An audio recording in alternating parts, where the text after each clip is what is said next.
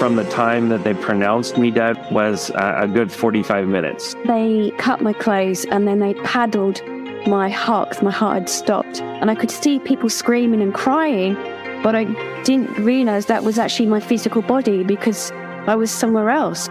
The only thing that I could feel, if you can imagine, absolute love and peace. There wasn't anything else to be felt. I was greeted by people I'd known in the past. I'm back home again. Incredibly safe and felt at home. Welcome to this bonus episode of Round Trip Death. Earlier this week, we released episode number 342 with special guest Susan Walter. In that interview, we referenced a prior episode in which we had a discussion about children and NDEs with Dr. Melvin Morse.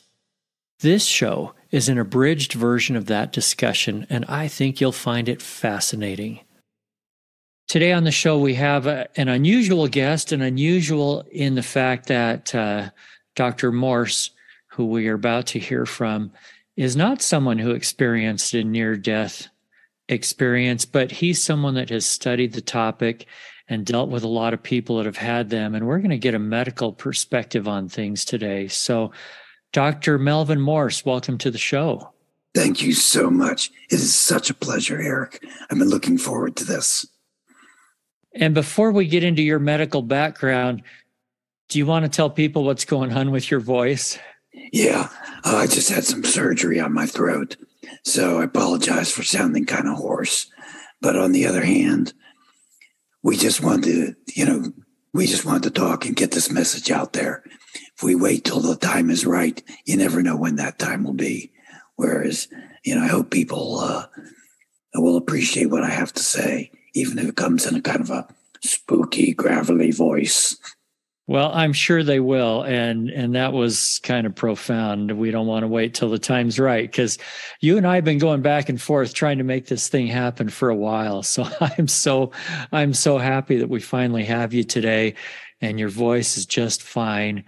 Anyway, would you mind telling us a little bit about your medical background so people understand a little bit about the scientific study that you have? Absolutely. Near-death research is kind of my hobby. As a former associate professor of pediatrics at the University of Washington for about 20 years, I taught medical students and residents at Seattle Children's Hospital for 25 years. The studies that I did primarily were in the Department of Neurology, having to do with neuro-oncology, anti-cancer drugs, things such as that. I was a critical care physician and also in private practice pediatrics for many, many years. So, I don't really come at this naturally. This is something that I sort of stumbled upon, and I feel a responsibility, frankly, to share this information. Okay. Where did you go to med school? I went to Johns Hopkins in Baltimore, Maryland, and trained at the University of California at San Francisco, and then did more advanced training at Seattle Children's Hospital, University of Washington. I completed a residency in pediatrics and a fellowship in neuro-oncology, which is, brain cancer, basically. Okay. With that kind of resume, I don't think anybody can dispute that you're a real-life doctor. What got you interested in near-death experiences in the first place? So I worked primarily in critical care medicine for many years, and I worked for an outfit called Airlift Northwest. And we basically flew throughout the Northwest to small community hospitals, picked up critically ill children, resuscitated them, and brought them back to Seattle Children's Hospital. Well, my mom always loves to say she's had a near-death experience. She loves to say, there's no coincidences. But just by coincidence, I just happened to pick up a young girl named Crystal Merslock. And she had nearly drowned in a community swimming pool in Pocatello, Idaho. She was underwater for 20 minutes, documented. And our team went in to resuscitate her. She was so close to death that I told her parents that they should go in and, basically say goodbye to her. They had a prayer circle at her bedside, and I said that they needed to prepare themselves, that she could go at any time. Let me just mention to our listeners that Crystal was on our show a couple of weeks ago. So if they want to hear this story from her side, which I think is fascinating to put the two together, go back to episode number 232, and you can now hear both sides of this story. Okay, doctor, keep going. So, well, against all odds, we were, in fact, able to resuscitate her, got her heartbeat back, got her breathing, and she was transferred down to Primary Children's Hospital in Utah, and then made a complete recovery 3 days later. And it's interesting, the nurses at her bedside said that the first thing that she said when she woke up was, "Where's Andy and Mark?" who were apparently her playmates in heaven. Wow. So how did you hear about this, that she had gotten better and had this experience? Well, I just happened to be working at a community clinic in Pocatello, Idaho. It was part of my training that they, at the Ivory Tower, we want young residents to be exposed to what it's like to work in the community. So, another coincidence. I just happened to be in the very office that she came in for follow-up after she was discharged. And I looked at her and I said, "Well, Crystal, I bet you don't remember me, but I sure remember you. I thought I would never see you, walking and talking like this." And she looks at her mother and she says, "That's the man that put a tube in my nose. I don't like him." I didn't like it. Okay, that's crazy. How does she know that? That's what I thought. I thought, that's crazy. How could she possibly know that? And for people who think that perhaps somehow, maybe she was conscious during her resuscitation, we routinely tape the patient's eyes shut because we don't want stuff to fall in their eyes while we're resuscitating them, etc. So she's not seeing in any way. And yet she was able to describe her entire resuscitation to me, blow by blow. Now, some people talk about lifting up out of their body and being in that room. She mentioned that she was in heaven or some kind of a heavenly place and could just look to the side and see what was going on down there with her body. That's what she says. But all I know is that she accurately described everything that we did. She said, "Then I saw you put me in a big donut," which was her description of a CAT scanner. I had to call my superiors at Children's Hospital because it's kind of a complex case. I didn't know exactly how to handle it. She was able to repeat my conversations with them word for word. So clearly, this isn't what I learned in medical school. Clearly, she was conscious and alert and awake at a time that I know that not only was she in coma, but it was in a depth of coma that few patients recover from. We score comas. She had a Glasgow coma score of 3. It's very unusual for a patient to survive after that profound a coma. And certainly they're not hearing and seeing and processing information. Eric, this is a lot of the reason as a medical professional I feel obligated to discuss these experiences, because I'm always hearing people say, "Well, isn't this just some sort of a dream? Or isn't this some sort of neurochemicals at the point of death? Or some sort of, hallucination at the point of death, etc." That does not do justice to what's going on. These patients are clinically dead. She had no brain activity. She is not having a hallucination. She is not dreaming. She, by at least conventional medical training or knowledge, she shouldn't be having any experience, none whatsoever. Instead, she's having this incredibly complex emotional experience. She's accurately describing everything that's happening to her. And then she says she's in heaven and talking with the Heavenly Father and being given a choice to return to earth or not. And this is not consistent with modern neuropsychiatry. Are you familiar with the study that just came out? I'm not sure from where, that tried to explain these the way that you just did, whereas there's some kind of chemical reaction that happens when your heart stops. Are you familiar with that? Yes, it's nonsense. These things are done. We're actually real life critical care physicians. These are patients that I personally resuscitated by and large. After Crystal's experience, I returned to Seattle Children's Hospital. I was working with the head of the Department of Neurology, the head of the Department of the Intensive Care Unit.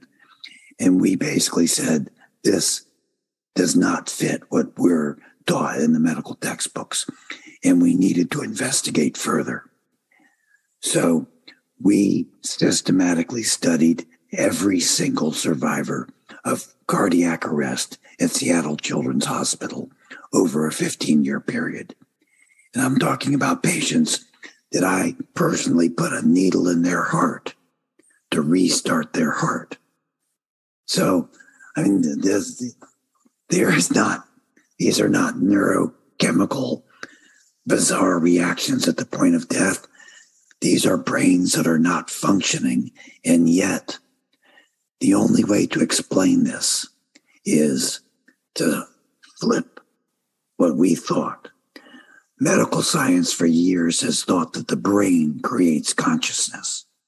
The only way to understand the near-death experience is to see consciousness as using the brain to create this reality.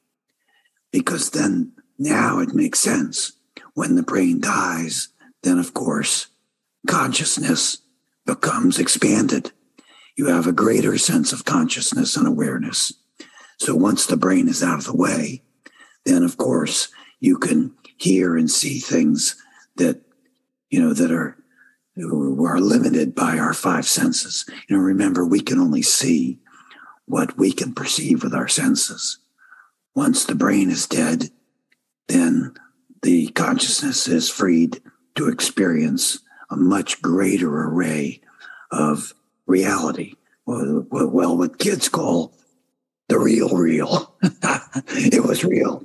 It was real, Dr. Morse. It was realer than real. And that only makes sense if not some kind of chemical reaction of the brain, but the death of the brain, getting the brain out of the way. And that is what's happening in these patients. The difficult thing that I have experienced with adults that I've interviewed is they've had an amazing experience like what you just described with these children, but then they're trying to explain it to me in words that aren't capable of describing it. We just don't have good enough adjectives yet. How did you get the children to describe what they had experienced? Mostly by drawing pictures. Children draw pictures that speak much deeper than any kind of words. And furthermore, children have they're not trying to translate this into human terminology. Their words express the sincere awe and wonder of it. This one young man, he was underwater for 45 minutes in freezing cold water. And there's an old adage in critical care medicine, until you're warm and dead, you're not dead. So he was successfully resuscitated. And he says to me, well, I was in a huge noodle. And then he stops and he goes, no, it couldn't have been a noodle because noodles don't have rainbows in them. And so he said it must have been a tunnel. Wow. So That's you're actually seeing him trying to put this into human terms. My favorite one, this a young girl, she says to me, first, again, this is the one that I had to put a needle in her heart to resuscitate her. So that's near death. I mean, that's death. Yeah, that's there. By any criteria. That's not some sort of, there's no specialized neurochemicals going on in the brain in that sort of situation. Nothing's happening in her brain. So she described, she said, yeah, I saw you getting that crash cart thing, and I heard all the nurses yelling. And she says to me, and then I saw my grandmother. And I was just so shocked to see her. And then she stops and she says, and then I was back. And I said, well, what do you mean by that? And she clenches her fists and she says, that's what I'm trying to figure out. Wow. But I've interviewed enough adults to understand that unfortunately, well, I don't know if it's unfortunate or not, but adults want to fill that gap. It's much harder for an adult to simply say, that's what I'm trying to figure out. As adults, we just have a natural instinct to want to fill in the blanks. And I mean, going outside the field of near-death experiences, by and large, when you ask adults, even simple questions like, what was your 14th birthday party like? They will tell you in great detail what their 14th birthday party was like. And then you can ask their mother, and their mother says, he didn't have a birthday party when he was 14. It's just, as adults, we have that urge to fill in the blanks. And we fill in the blanks with what we know. So, obviously then people who are Christians describe Christian religious figures. I did a study of near-death experiences in Japan. We heard all Japanese religious figures. I did a study with some African psychiatrists, and we heard all sorts of African imagery. They don't travel in tunnels in Africa. They get into gourds and they come out of gourds. And apparently that has some sort of meaning, which frankly, I don't understand. We just have to understand that this reality, Eric, is the invented reality. We create a mental model of this reality. Our eyes aren't video cameras. Our ears aren't microphones. Instead, we sample the sensory information that is surrounding us. And we take that information, and our brain then creates a mental model, which is what you and I are experiencing right now. Well, our mental models are pretty similar because we have similar brains. So think about what happens when you have an experience that's completely outside your mental model, that you have absolutely no frame of reference whatsoever. So what do I mean by that? Well, even the color red, Eric, is a part of a mental model. And think about it. When you're 2 and 3 years old, your parents are constantly telling you, that's red, that's red, that's red. So we have this mutual understanding of what is red. But we don't have a mutual understanding of what the light that comes to us when we die is. We don't have a mutual understanding of what this, I'm going to use the word the kids use, this God. We don't have a mutual understanding of that. And so as a result, then it's very, very difficult, particularly for adults, to describe these experiences. And that's why I love working with kids, because they just candidly say, I saw a light and it had a lot of good things in it. And kids are so ridiculously honest, just blunt, honest. They are not going to make something up to make you feel happy. But I think it was a great blessing for these children to have a doctor who believed what they were saying. I've interviewed so many people that said, I had my near-death experience 30 years ago. I told my doctor and I told my teacher or somebody, and they didn't believe me. And they said, just keep it quiet because you sound crazy. And that must be very difficult emotionally then to process what's happened and to deal with it. And it's usually 20 years later, they finally feel like they can talk about it. But since you are helping children and saying, yes, that's a real thing, I imagine that really helped their mental health as well as everything else. Eric, what you're saying is heartbreaking, because remember what our study was. Our study was not, we didn't permit volunteers. People didn't come to us with their experiences. Instead, we identified survivors of cardiac arrest, and then we got their permission, the parents' permission, to interview the children. And we heard that story again and again. And it just is heartbreaking. And you're absolutely right. We had clinical psychologists who work with us, and they work with those families and to try to bring validation to those children and tell those children that they weren't crazy. Because, for example, one child had, in fact, she was given the assignment as, a typical school assignment, write about the most memorable thing that you can remember. And she wrote about her near-death experience. And the teacher called up her parents and said, she's just making stuff up. She's like fantasizing. And I can't have that in my class. That wasn't the class assignment. I had another little girl, this kind of a funny twist on it. She told me she hadn't told anybody her experience, not even her parents. Because remember, we simply interviewed everybody. We didn't know whether they had an experience or not.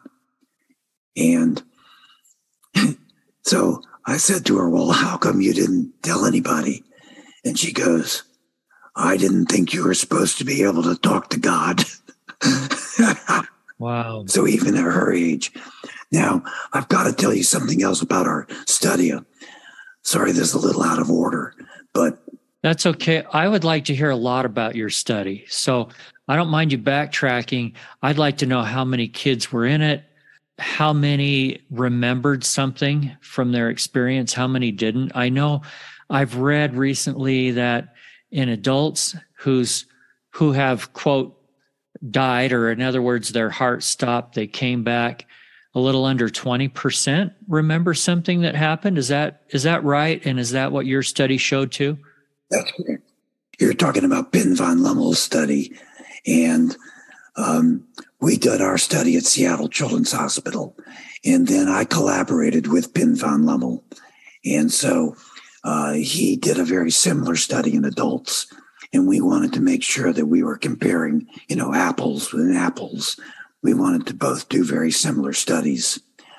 We don't know why adults report, 12, 20% of them have these kinds of experiences. That was not our experience. We interviewed 27 children. 23 of them reported some sort of near-death experience. And we defined a near-death experience as meaning that they were conscious and alert and awake at a time where we knew that they were clinically dead. So most of the kids that we interviewed had this experience. Now, you talk about this issue of, that oftentimes children aren't believed and many times adults aren't believed. But our study addressed an issue that really needs to be emphasized, because what breaks my heart is many people that have these experiences don't believe them themselves. And even in the year 2022, after all the research that's been done, I hear people tell me experiences that you could start a religion over. And yet then they say, oh, but that was just a lack of oxygen to my brain. Oh, that was just the chemicals that they gave me when I was dying. That was just some sort of crazy hallucination. Our study, and then also Ben von Lummel's study, we looked at that specific issue.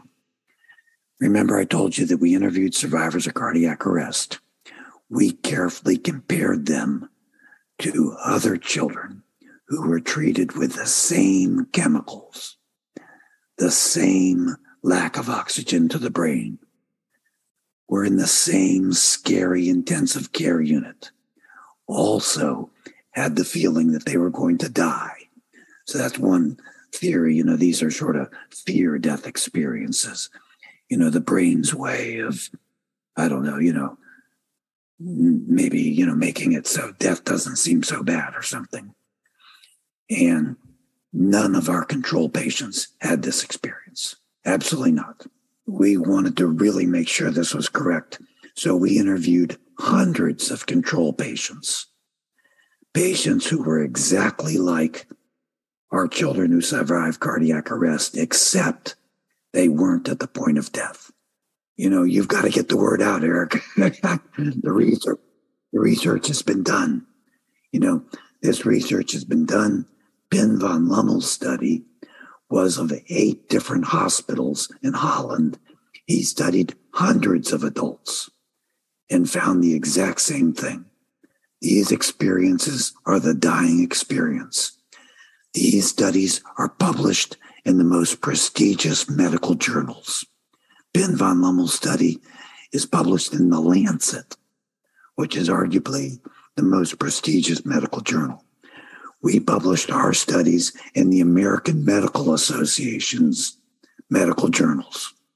So has it made a difference? Do most doctors now believe this, or are most still skeptical? No, most doctors believe this. I don't think the problem is doctors. I think the problem is that this has not trickled down into the general public yet. I think it's just, I'll just give you it. So I'm always hearing from people, they'll say, well, scientists say that these experiences aren't real. So I say, okay, which scientist was that? And if it was a scientist, usually it isn't. But if it was a scientist, it was a scientist who's outside the field, who's just not aware of this type of research. But I don't know of any, certainly no practicing physicians, nobody who's in the hospital setting dealing with dying patients. We all understand that this experience is, in fact, the dying experience. The general public, I think, is having a harder time. And that's interesting because it's true. 40 years ago, doctors used to tell patients they were crazy. And I would agree that 40 years ago, doctors, by and large, thought that these experiences were hallucinations. But I just don't think that's true anymore. I think it's that the resistance, well, not really resistance, it's our society. Our society is not nurturing spirituality. That we don't see spirituality as something that's real is, I think, the long and short of it. Yeah, I have questions about that. One of them is, and you may have to speculate on this, is it because people think, okay, if these are real, then there must be a God? I mean, is that the leap that some people are making, why they don't want to accept it? All right, Eric. What's the name of our show again? Round Trip Death. Round Trip Death. Okay. People that have died and come back to tell us about it. Yeah. And at least in the medical literature, that's been there for well over 100 years. And I don't know of any scientific or medical literature that disputes that this is in fact the dying experience. So let's see, Eric. When people die, they, by and large, have an expanded sense of consciousness and awareness. They think that they're outside their body. They think that they're merging with some sort of spiritual light. Children who I've interviewed now, dozens and dozens of children. And I love children because they're not trying to, the word God can be a very divisive word for adults.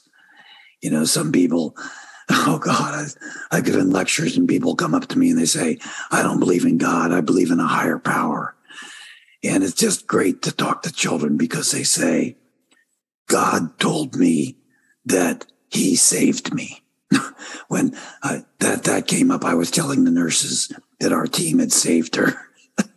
And she corrected us. And she said, no, God saved me. Oh, there's a humbling experience for a doctor. That was great. Anyway, so at the point of death, your consciousness is expanded and you think you see God. Well, Occam's razor, which is, the principle that the simplest solution is probably the right solution. Occam's razor would be, maybe there's a God. I mean, it's kind of hard to reach any other conclusion. I'll tell you this much. I certainly agree that these are not after-death experiences. And I have many thoughtful conversations with other neuroscientists, etc., who do point out that, this isn't an after-death experience. These people are clinically dead, sure, but the death is not as cut and dry as people think. We have patients that have no vital signs for 20 minutes and they come back to life. And we have other patients that you think they're going to get up and leave the hospital and they abruptly, pass over. But when these guys tried to explain, or women try to explain why we would see God when we die, they twist themselves into knots. It's almost impossible to explain other than there actually is a God. I mean, it's just, why would we evolve such a system? What possible evolutionary, why would human beings evolve seeing a God when they die? It doesn't help you to live any longer, doesn't make your life any better, has no survival advantage. You get all twisted up, and that's why you have all these ridiculous, it must be this neurochemical is being released at death and this, that, and the other. The near-death experience is an amazingly complex experience that involves emotions, sensation, intellect, rational, every part of your intelligence.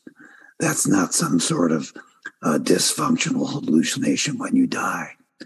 That's an incredible experience of another reality. There's no other way to scientifically explain it. And remember I told you about the color red, colors. Yes. Okay.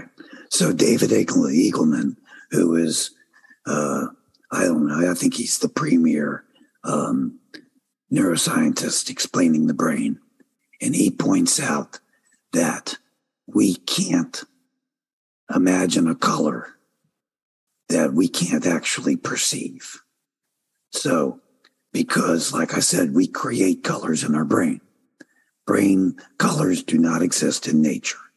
And yet, those who have the near-death experience suddenly see colors that they have never seen before. And if that to me is one of the most powerful pieces of evidence that they are seeing something real. Because it's just, the brain just doesn't work that way. We can't make up a color unless we have some sort of sensory input that goes along with it. So when these children say to me, I saw colors that I've never seen before, I believe them. They're seeing something that does not exist in this very limited reality. We had an artist on this show a little while back. He's a painter. He had a near-death experience, really interesting, saw a lot of nature and that kind of thing. And I asked him if he had tried to paint it because he can't describe the colors well enough. Yeah. And he said, I tried to paint it, but the colors were not in my palette. Exactly. But this might this might sound like a minor point. It is not. To me, that's the most compelling piece of evidence that near-death experiences are real, is that they see colors that do not exist in this reality, because we simply don't. So that, I guess that throws out the hallucination hypothesis, what I'm saying. When you hallucinate, you see colors, of this reality. When you are seeing something that is truly unique, that's just, remember, we only see a tiny visible spectrum of light. So suddenly, when our brain's out of the way, when our eyes are out of the way, all of a sudden, we can see the whole range of colors that there are. So they're seeing something real. Well, if they're seeing something real, they're probably seeing a real God too. I'll tell you what I did to try to answer this question. First, I got to tell you why I was inspired to do it. God, I love working with kids. So this kid, he tells me about his near-death experience. And then he goes, but was it real, Dr. Morse? Because if it was real, you got to tell all the old people. So I really took that seriously. And I tried to think to myself, how can we know if this is real? Well, they see God, but I don't know how we can prove if God is real or not. I don't even know if we can define God. But this is something that they do say. They say they enter in a world of all knowledge. They say that suddenly they know everything. They understand, all of reality. So that's something that we can test. Is that true? Is there truly a informational reality, that all information exists in, that we can access? And we can. And we know that because of the science of controlled remote viewing. And controlled remote viewing is the art of entering into that informational universe and coming back with very specific and validatable pieces of information. Now, that sounds kind of, this whole journey for me has been a long way from Johns Hopkins. First learning that dead, dying brains actually have an expanded sense of consciousness, and then learning, or at least speculating, that we can access information beyond our ordinary senses. So that was something that I just, I couldn't take other people's word for it. And so I went to the military remote viewers. Our government has a huge program of controlled remote viewing, and I learned how to do it. And it's absolutely true. You can, in fact, enter into this informational reality and come back with real verifiable information. In the United States government, Saddam Hussein was discovered in part by military remote viewers. Can you explain a little bit more what that is? What does that mean? Remote viewing is the ability to get information from beyond your ordinary senses. So, for example, Saddam Hussein is halfway across the world. They were trying to find him on a farm, and they were unable to find him. Military remote viewers, they have a very specific protocol that they use that was developed by scientists at the Stanford Research Institute. And they worked their protocol, and they determined that Saddam Hussein was in a dark, enclosed place that was probably underground. And sure enough, that led to actionable intelligence, and they found Saddam Hussein. So they've recovered downed aircraft. They can. Soviet military secrets have been looked at by remote viewers, and basically they're sitting in a room in Fort Meade, Maryland, and accessing information. And that it doesn't come through your ordinary senses.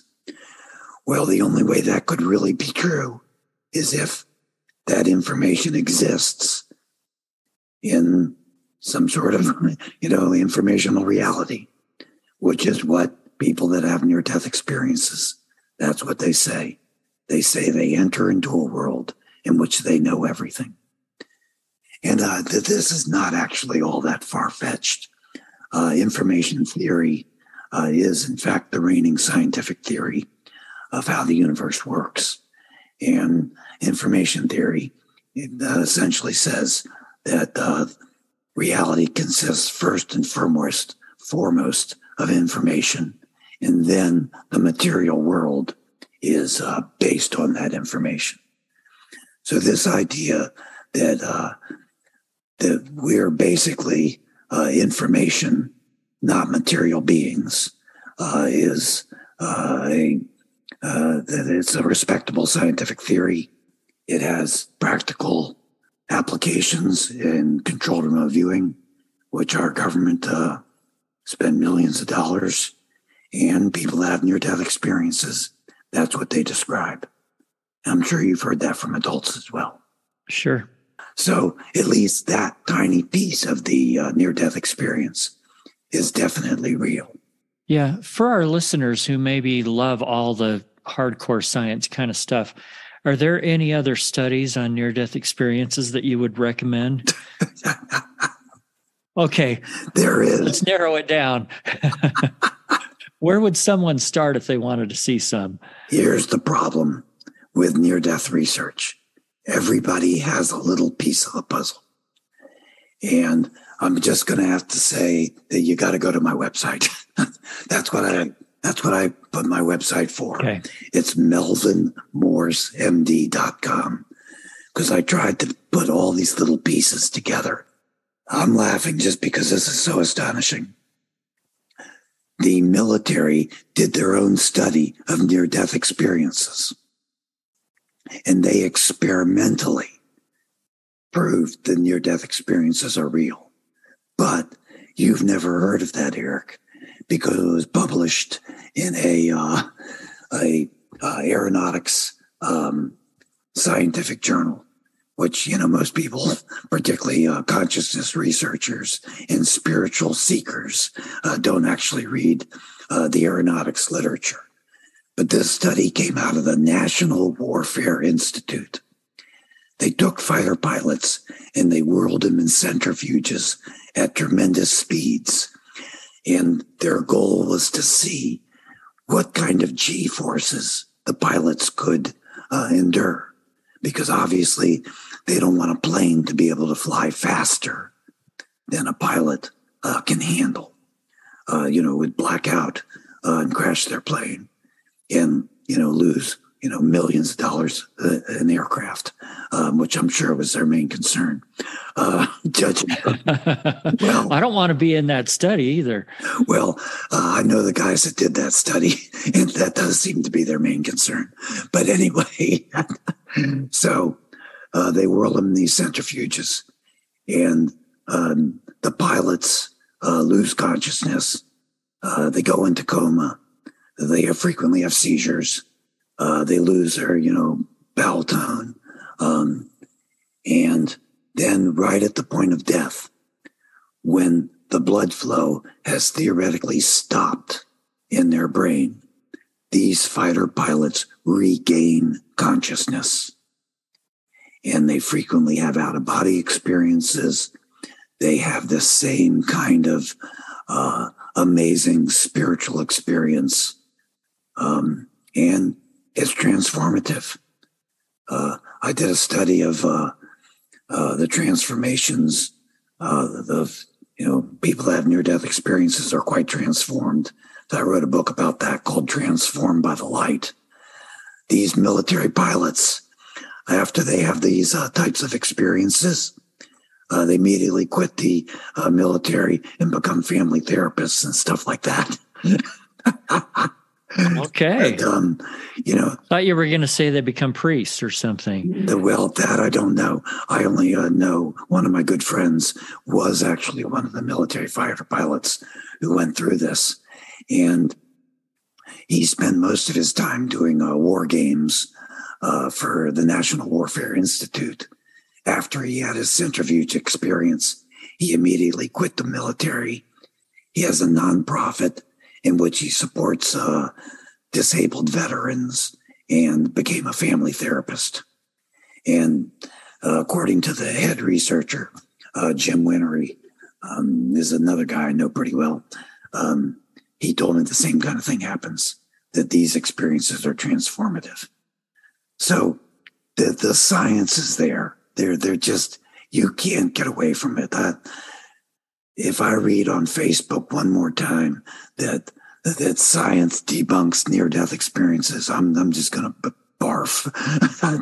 The science is there. Don't you know you can believe everything on Facebook? Yeah.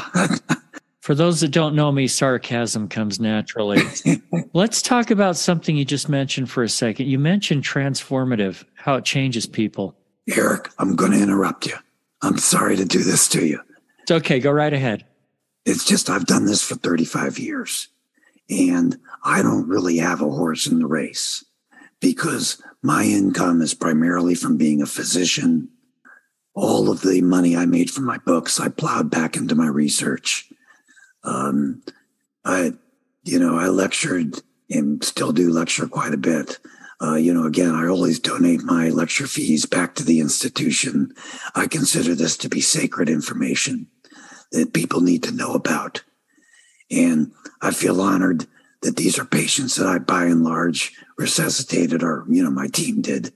So we don't have to have all that, were they really near death and all that kind of stuff. And I meet skeptics all the time. People who say, this is bunk. This isn't true. And by and large, I find that almost everybody I meet has had some sort of profound spiritual experience. And they dismiss it and they trivialize it and they don't think it's scientific and they don't feel validated. And that's got to stop. Science is validating your spiritual experiences. If the near-death experience is real, and it is, then your premonition of death is real. Your after-death experience is real. The experience you had that your Christmas cactus had always bloomed in late November, and now it's starting to bloom on the anniversary of your son's passing, that's real. And, maybe science can't prove that, but the science of the near-death experience is so solid, is so profound, is so unshakable that really, to me, it really validates the whole range of spiritual experiences. And even the most skeptical people, by and large, they've often had spiritual experiences. And then they look around, there's a lot of con artists, and, and they don't get any validation. And, then there are people that, just prey on, the con artists that are just, trying to, I don't know what their motives are, but you got to look past all that and start to trust your instincts, because your spiritual experiences are real if these children's experiences are real. I know people on your show are having, many of them wonder, was that experience that I have real? And it's further complicated, particularly as you mentioned in adults, because many of the aspects of them are parts of their own personal lives that are woven into the experience. And so it's hard to sort out, what is sort of an invention of their mind, but not an invention of their mind just making something up, an invention of their mind struggling to understand the incomprehensible. And it is hard for adults to sort all that out, but they have to start with the knowledge that what happened to them was real. And once they start with that bedrock certainty, then they can tease out the rest and go, oh, yeah, that part of it, that's from my own religious upbringing. And that part of it was my own preconception and what I expected to heaven to be like. Oh, yes. And look, that part there, that was the real deal that came from heaven to me. But they're not going to be able to sort that out if they're constantly second guessing themselves. And that's a normal thing as adults, because especially if somebody tells you you're crazy for trying to explain it, and we may believe them. And so then we have to say, okay, what really happened? Was I dreaming? Was it the pain meds? What was it? Right? Right. So let's validate what people really experienced. Yeah. What does it mean to be crazy? Crazy is simply the dysfunction of your brain. It's when you're not oriented to person, place, you're misperceiving things, you're taking ordinary experiences and twisting them in some way because of your own personal fears or your own psychology or your own biochemistry. Psychiatric and mental health disorders are very complex, but they all involve dysfunction. The near-death experience and spiritual experiences in general involve the proper function of easily a third of your brain. So, by definition, you're not crazy for having them, because at least a third of our brain is dedicated to having spiritual experiences. Now, I'm going to just brag about all the books I read, I guess. I wrote a book called Where God Lives. I wrote that in 2004, in which we said that we have an area in our brain in the right temporal lobe, which is right above your ear. We called it the God spot, and that connects your brain to the universe. We were talking earlier about the informational universe. All right. Since that time, no neuroscientist has challenged what we wrote. And I published it in the medical literature as well.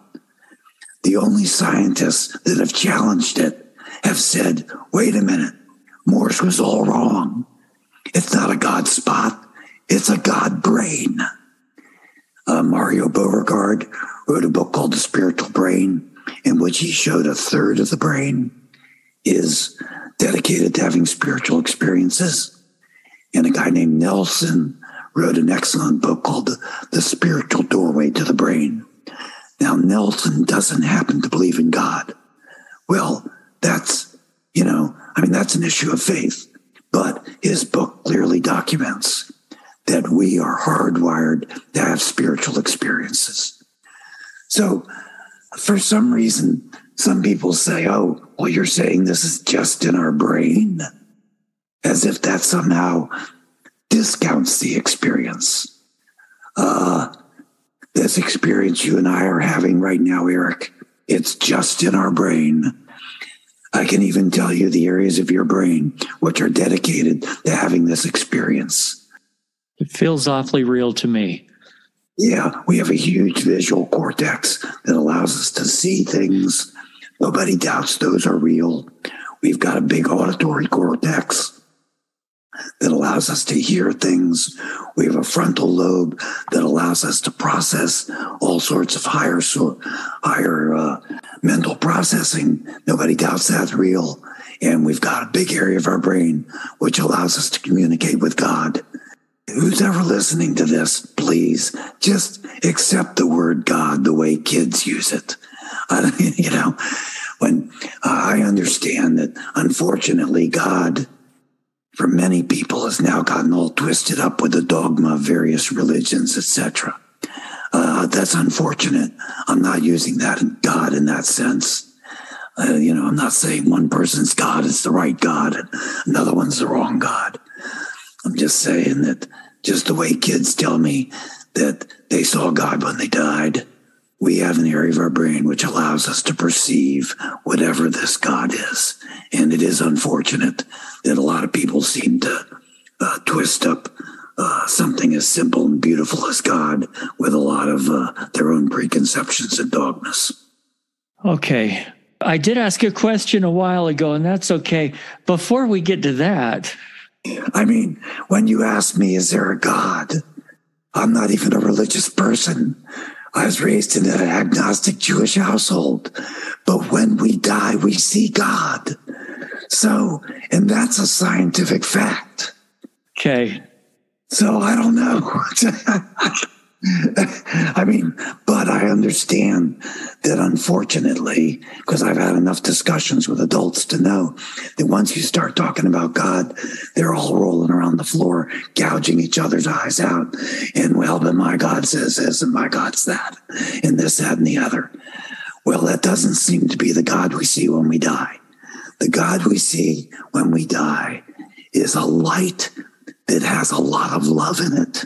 It has a lot of good things in it, and it teaches us something. It's teaching us that we're here to learn lessons of love. And that's it in a nutshell. And that's the word I hear the most. Yeah. Love. Love, indescribable, pure love. So maybe we need to redefine God. God is love. You know, maybe near-death experiencers have something to teach us about what God is. Absolutely. How do we help those that have had near-death experiences? We've talked a little bit about how some of the things that we do kind of hurt them in a way and how we need to support them. But if you were, say, a parent of a child that had had one of these experiences, what can you do to help them? Listen.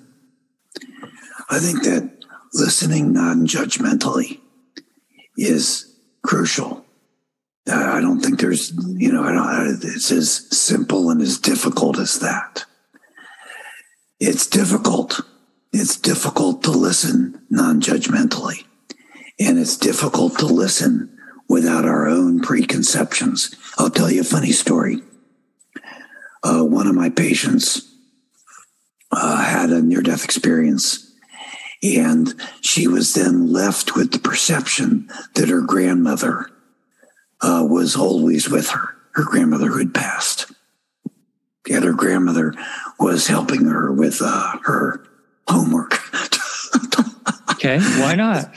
Yeah, I mean, these experiences are very real, very pragmatic. Another experience, a young man told me that his father had passed, still took him fishing.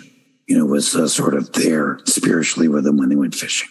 So finally she says to her grandmother's past, she says, so what is heaven like? And the grandmother tells her, it's really pretty with flowers, the kind of thing that you would tell a child that heaven is like. So she then told her mother this. Well, this conflicted with their church's belief of what heaven was like. This church was a fundamentalist Christian church and had a very different idea of heaven. And this led to then tremendous conflict because then the mother felt stuck in the middle. She's trying to tell her religious leader what her daughter's telling her about heaven. And now the daughter is feeling, she's feeling like she's done something wrong. She's gotten all the adults in her life upset. And, now the pastor is coming and listening to her. So what did you hear heaven was like? And, all this kind of stuff. And when I heard the whole story, it sounded to me like the grandmother was just telling her what anybody would tell a 7-year-old child heaven was like. It wasn't some sort of religious, definitive view of what was heaven. It just was the sort of thing you might tell a child. And so it's harder to listen than you think. So what would you say to some sort of a religious leader like that pastor or whoever, who a child or an adult comes to them and says, I had this kind of experience. but maybe it's not exactly in line with what you're teaching in your religion. What do you do? I'm not sure that it would be for me to speak to that religious leader. I don't, because the things that I would say, remember, I'm a critical care physician. I mean, really, I'm not too much about process. I'm pretty much about the bottom line. But to me, I can just speak for myself. We got to be humble, really. And, this idea that we know God better than someone who's died and actually been in contact, to me, they're the gold standard. I mean, even if you really read the religious tracts and the Bible and, the various religious writings, they always say you've got to get the ego out of there to understand God. That it's our own ego that keeps us from understanding God. Well, that's a great way to get rid of your ego, is to have your brain die.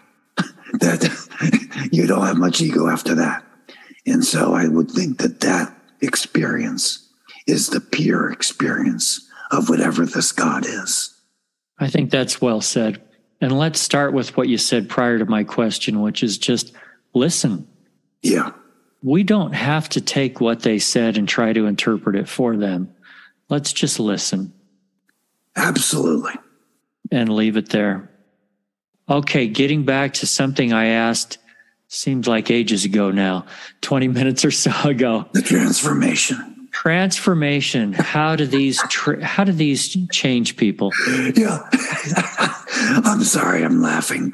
I'm laughing because that's okay. Let's have a good time here. This journey has been so astonishing for me, and nothing really, it's all been counterintuitive for me. So we studied adults who had near-death experiences as children. And we, again, systematically studied them.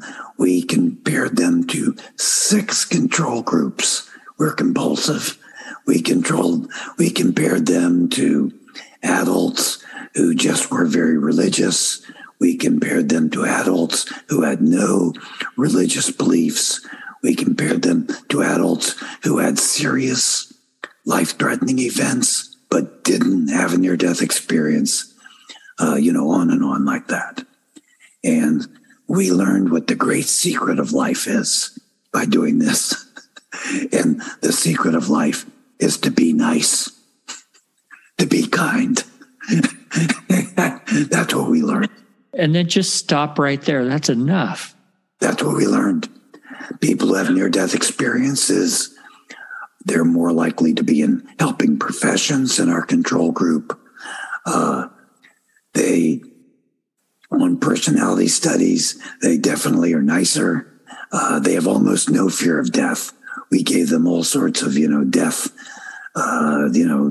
death anxiety questionnaires. A little girl said it to me best. She said, well, I'm not afraid of dying anymore because I think I know a little bit about it now. But they give more money to charity.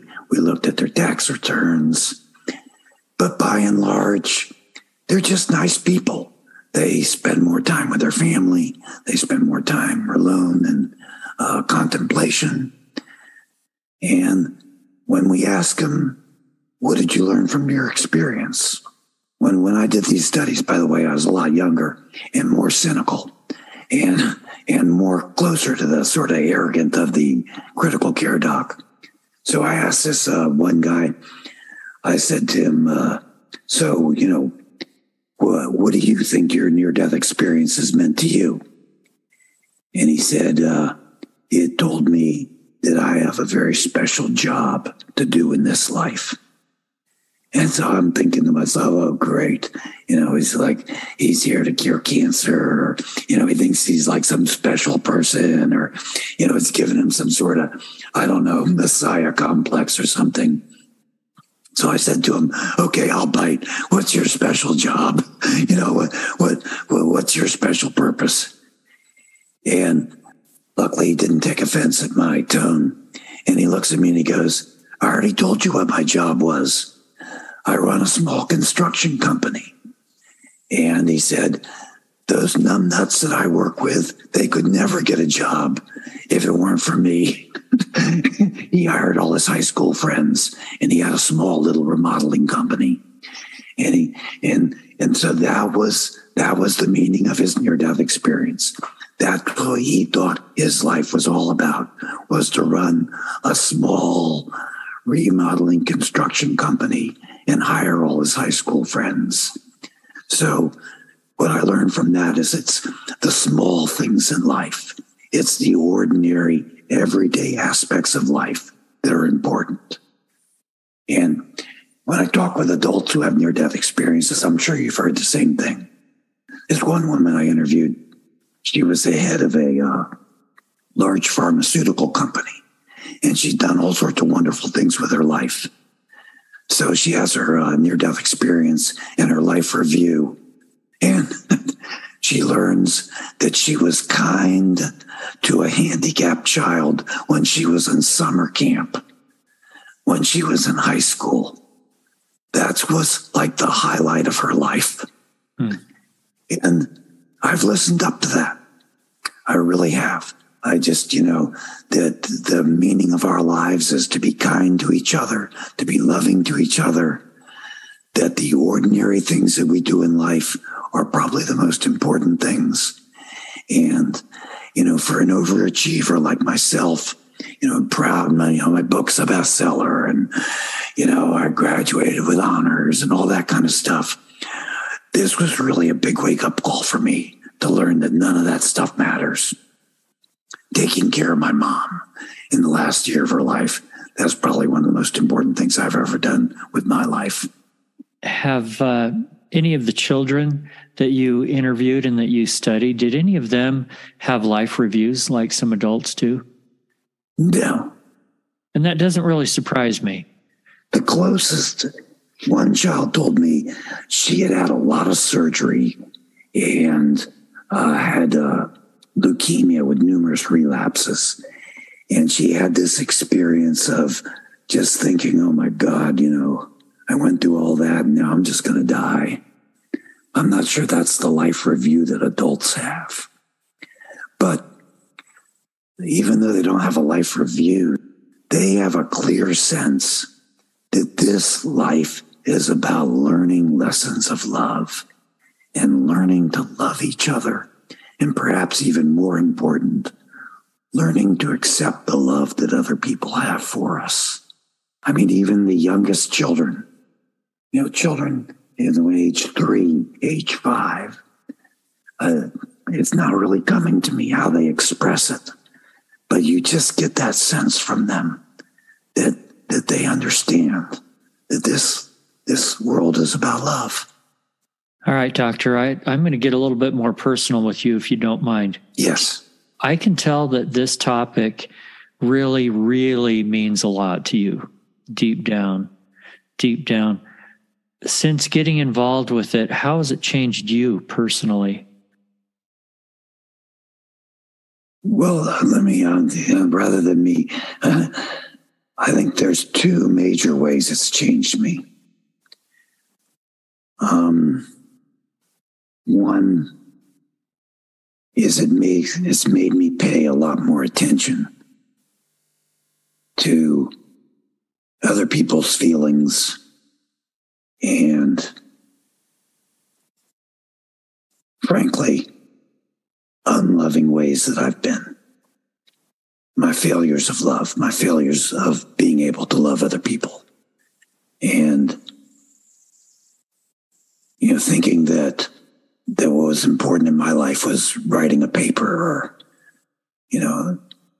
being, the smartest person on the faculty or the smartest person in the room.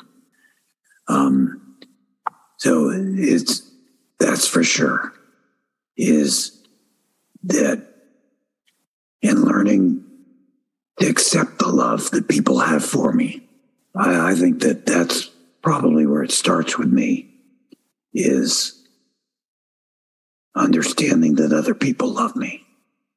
And once I could understand that, it's a lot easier then for me to start to understand other people and how I've hurt them.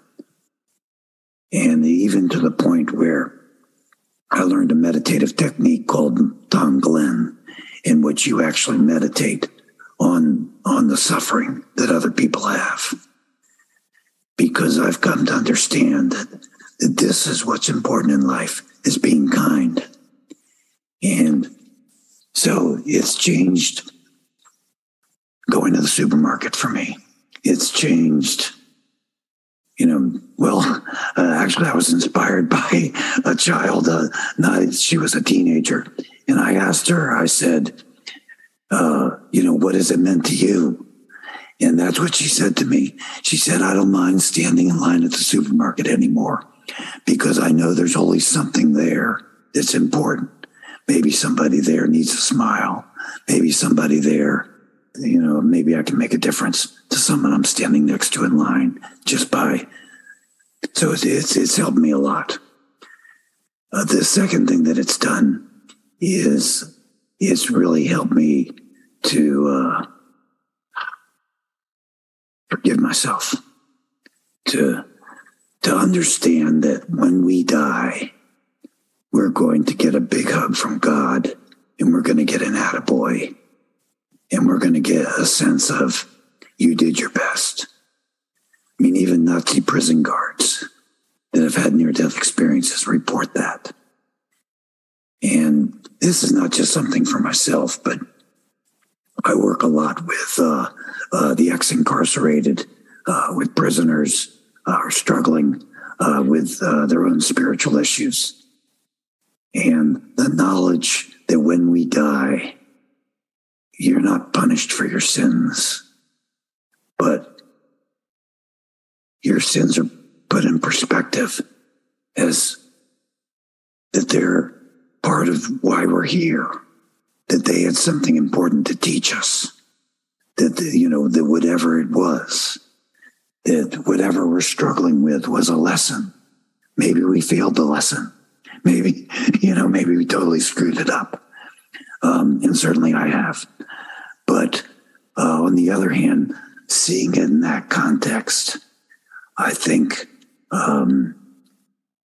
it helps, because once you get crippled by a sense of that you're worthless or shame or guilt, then that in itself prevents you from forgiving others and forgiving yourself and then making restitution. Whereas when you know that what awaits us is a hug and you did your best, to me, that makes all the difference in, whatever it is that I'm struggling with. So those are the two ways it helps me.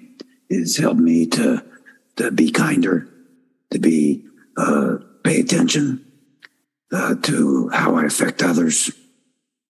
And, and it's helped me to, that sounds like a weird thing, to forgive yourself. But oddly enough, forgiving yourself is an important part of moving forward and making restitution and improving yourself. I'll expand on that just a little bit. I'll share with you a story from a good friend of mine. He unfortunately got drunk one night and ran over a elderly woman and killed her. And after years struggling with this and served time in prison, of course, he got to the point where he forgave himself. So I said to him, well, so that's kind of easy, isn't it? So you just decide to forgive yourself for, getting drunk and running somebody over. Yeah, I said, well, what would you tell that, that woman's son? Would you just say to him, oh, I just forgave myself? And he said, actually, I would do that. He said, that I realized that what I did was part of my spiritual journey. And I would explain that to that woman's son. And I would tell him, it's part of your spiritual journey too, how you want to react to me, whether you can forgive me, whether you don't, that's your spiritual journey. But he said, but don't think that this is something that's easy. He said, I wasn't able to forgive myself until I took the barrel of the gun out of my mouth, meaning that he was going to kill himself. And then, but it's true that he couldn't then move forward. Once he forgave himself, then he could start doing the hard work of figuring out how he can be a better person.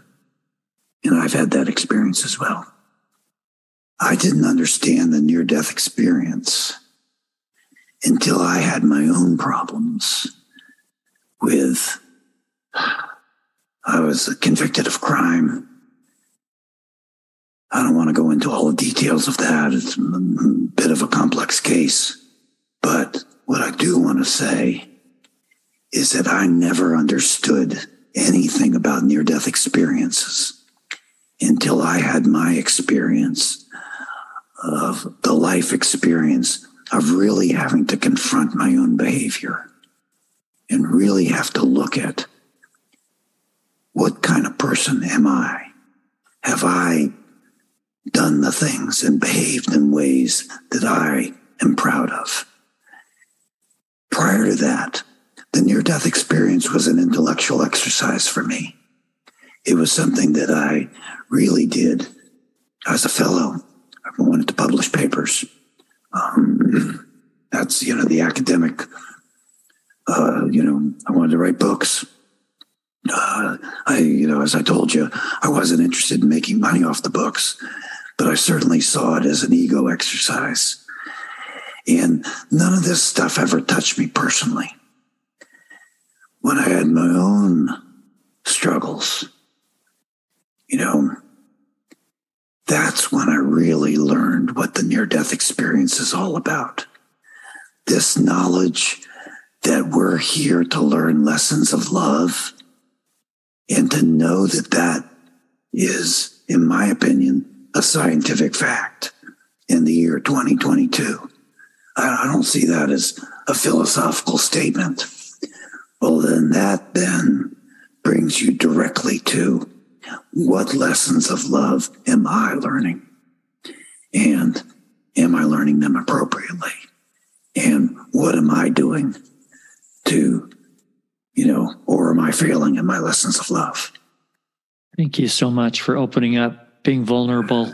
Wow. I appreciate it. What's next for you? I think at this point, I'm trying to understand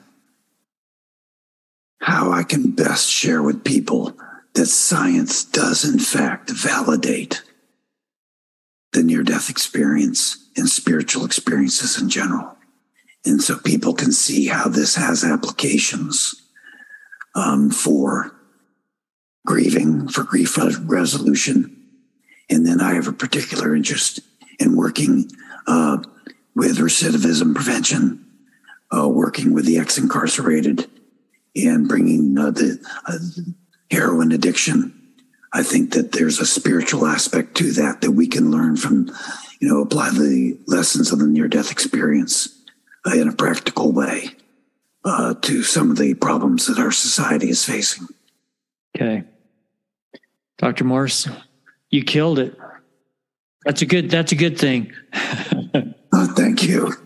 I appreciate it so much. Alrighty. You bet. I'm gonna ask you if you have any last thoughts. First, tell me on a scale of 1 to 10, how much fear do you have of death?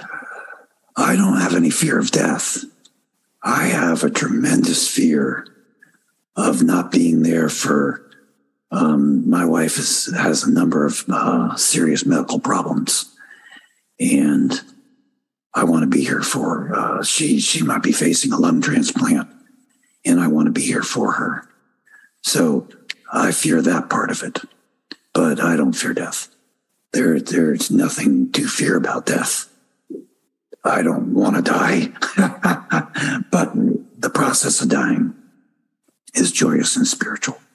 And we had talked earlier about this issue of, well, that the messages of the near-death experience can be inspiring and that they say wonderful things, etc. I'm not sure that's true, Eric. The near-death experience to me says that we're here to learn lessons of love. Well, those lessons of love, by and large, are pretty painful at times and can involve a lot of suffering. And I don't think, and you have to learn, you have to live it. It's not a Facebook, bumper sticker slogan. You have to actually make mistakes, fail at those lessons, and understand what you did wrong and being willing to look at them. And I didn't understand till I actually had to face my own challenges. And every single person here that's listening to this,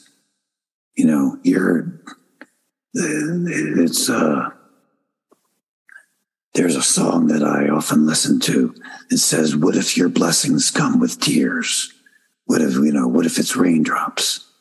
We pray for blessings, but what if it's actually painful experiences of loss and suffering?" It's hard to study near-death experiences without coming to that conclusion that there's a reason for the various things. Well, they say it. I understand why there's war. I understand why there's serial killers. I understand, and the reason they're saying that is that even in those horrific types of experiences are lessons of love to be learned. So it's not for sissies, learning your lessons of love. This earth life is not for sissies. And I do believe there's a message of hope and all that. Okay, all righty. Okay, I see, as long as we define the message of hope, that at the end of the day, we're going to get that hug from God. That's beyond dispute. We're going to get an attaboy or an attagirl, or, we're going to get that hug of unconditional love. And unconditional love, think what that means there. People don't think of that. I think enough. I hear people say all the time, but wait a minute. How can a murderer, go to heaven? How can a murderer have, this dying experience? Unconditional love, non-judgmental. That means you're not being judged. The judgment comes because you judge yourself. And that's far more harsh and yet far more spiritually nurturing and leads to greater spiritual development than this, I think, distorted idea of a judgmental God. The non-judgmental God, I think, is more terrifying in many ways. But I believe all loving still. Absolutely. Yes. Can you think of any one really beautiful thing that a child said to you as they were describing their experience or drawing their experience? Oh my gosh, there's so many.